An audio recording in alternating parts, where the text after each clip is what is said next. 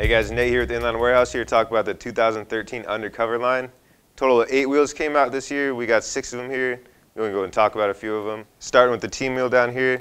These ones are going to come with the Interceptor core. It's not as high quality of a core as the pros would get, but you can get these teams in a 55 and a 58. This one being the 55. Moving down to the pros, starting with the Ian McLeod's. Like I said, it's got a little bit different core. It's got the blade core. It's a little bit thicker inner working, so you're not going to be snapping on those big drops I know you guys are doing. A little bit more cushion in there. These ones are 56, and then these 3 right here, the Georges, Howards, and Isers are all 58s. Still coming with that same blade core. And then moving down to the Lomaxes here, coming in a big 60, along with you can get the CJ Wellsmore in 60 as well. These are the ones I ride personally myself. If you take a little closer look here, they do have a little bit different profile.